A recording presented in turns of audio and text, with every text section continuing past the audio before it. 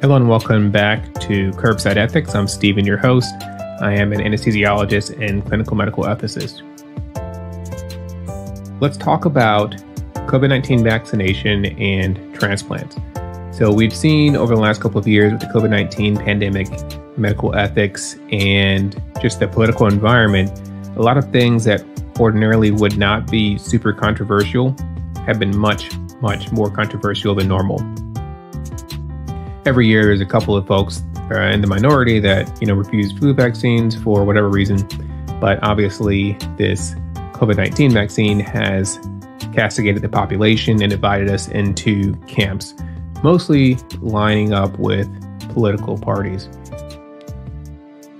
Let's take a look, though, specifically about the ethics behind COVID-19 vaccination and how they relate to being listed for transplant. Essentially, this boils down to a group out of Loyola. They looked at the literature surrounding organ transplants and the current requirements to be listed for transplants, and ended up making two recommendations.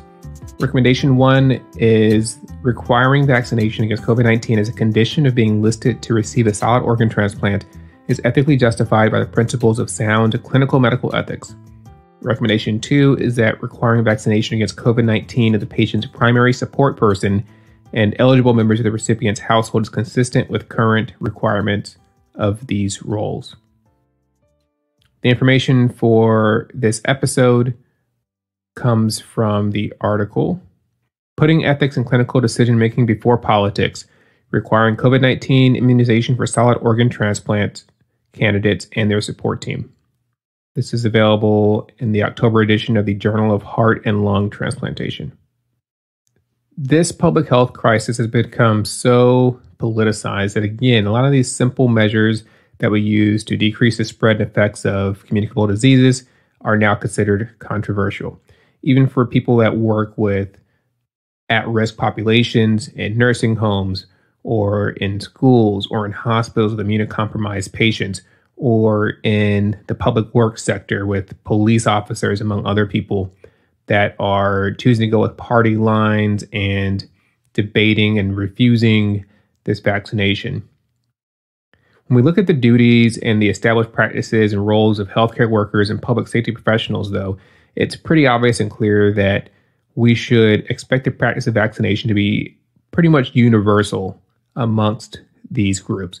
Vaccination protects not only these professionals, but also those groups that they have committed to serve.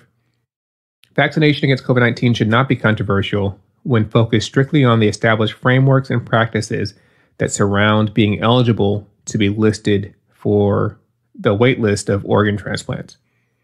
This paper, it looks through the different frameworks and practices that are already established to dispel these myths and this quote-unquote controversy surrounding COVID-19 vaccination being best practice for potential organ transplant patients.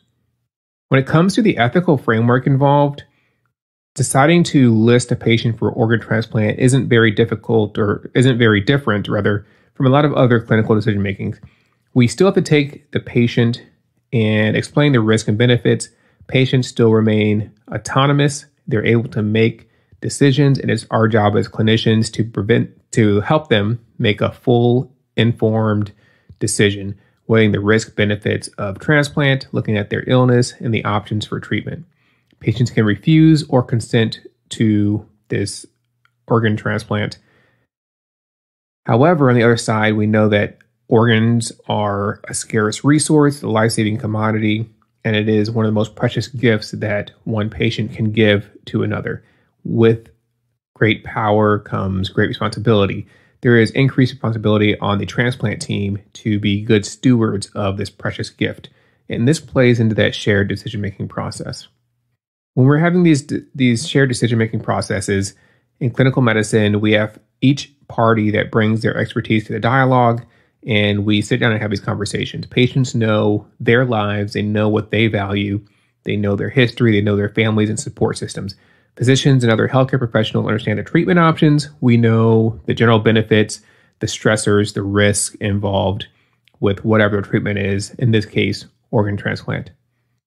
We offer options to the patients that ideally give them benefit.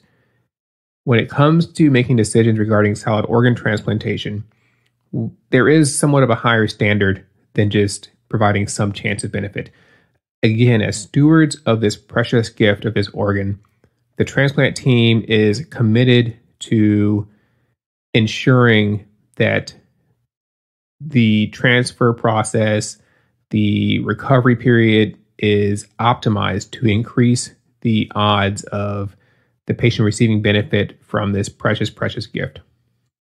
The transplant team uses their expertise and their screening protocols to ensure the highest chance of success for patients receiving these organs. A lot of these requirements are well known. Patients that are going for liver transplants that may have suffered from alcohol, substance use disorder, they have to abstain, go through a treatment program, ideally not have that addiction anymore. You can't smoke cigarettes and be listed for lung transplants. I think the same for heart transplants as well. These requirements seem like common sense and typically are not extremely controversial. Additionally, what we have to think about is the ethical principle of non-maleficence and doing no harm. Physicians, sometimes we do harm patients in order to obtain the maximal benefit. Surgery, for example, you're going to harm the patient, but the end result, ideally something good and better for the patient. Obviously, with transplant, there's going to be an operation. It's going to be a medical procedure. There's going to be a healing process. The one thing that is pretty distinct about transplants is that the patients are going to be immunosuppressed after that transplant. There's medications that are used to decrease the risk of that newly grafted organ being rejected by the body, being recognized as a foreign entity and being attacked.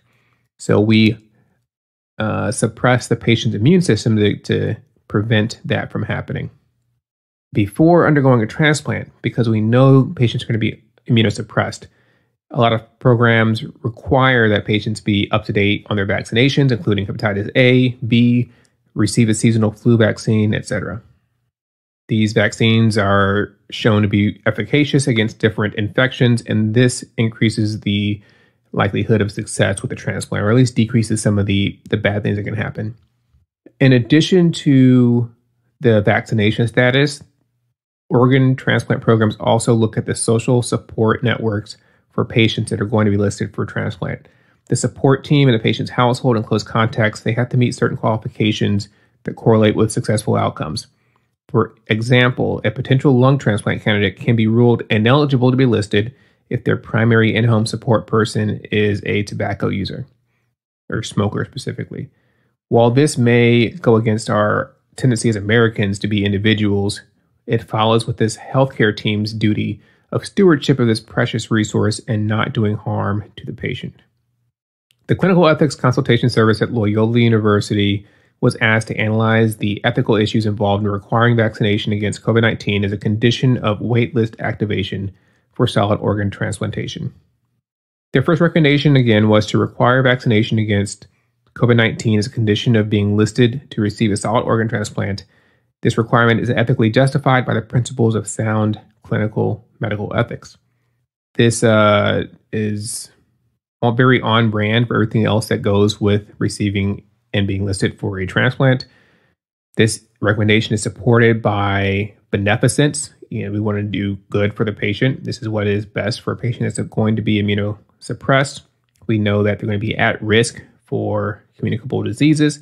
Additionally, after receiving a transplant and being on immunosuppressant medications, it's less likely that they will receive good immunity from a vaccine that's administered after the fact. Additionally, this requirement of vaccination is consistent with other requirements to which transplant candidates have to agree in order to increase the opportunity for a successful outcome. So this respects that integrity of the shared decision-making process and the fundamental medical ethical principles. The second recommendation was that requiring vaccination against COVID-19 of the patient's primary support person and eligible members of the recipient's household is consistent with current recommendations and requirements for those roles. The eligibility of patients for listing is currently dependent on the willingness of these people to meet significantly more difficult and more strenuous requirements, such as the primary support person of a lung transplant patient not being an active smoker. This requirement is consistent with the current standard of care and respects the integrity of the shared decision-making process.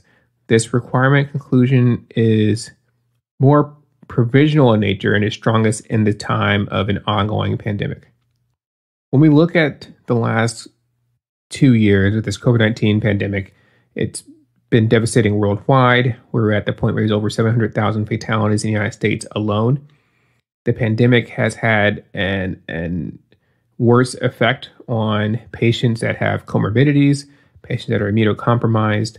Among these are patients that are recipients of organ transplants. Requiring that patients going on the list for transplant be vaccinated is consistent with that well-developed guidelines of the transplantation programs.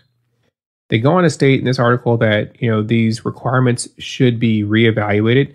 They give an example back in 2008-2009 flu season where they did not require the flu vaccine for solid organ transplant candidates because it was not believed to be effective that year against that strain of the flu.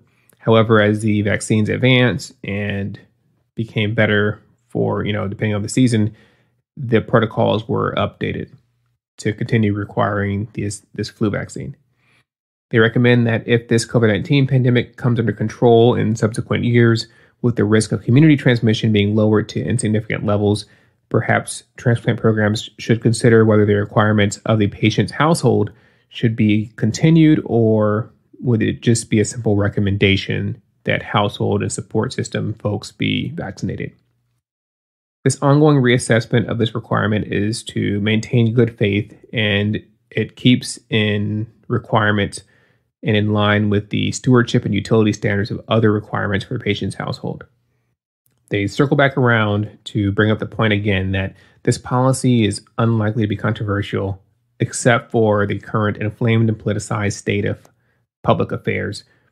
The COVID-19 vaccines are highly effective and present few likely burdens to recipients besides short-term discomfort.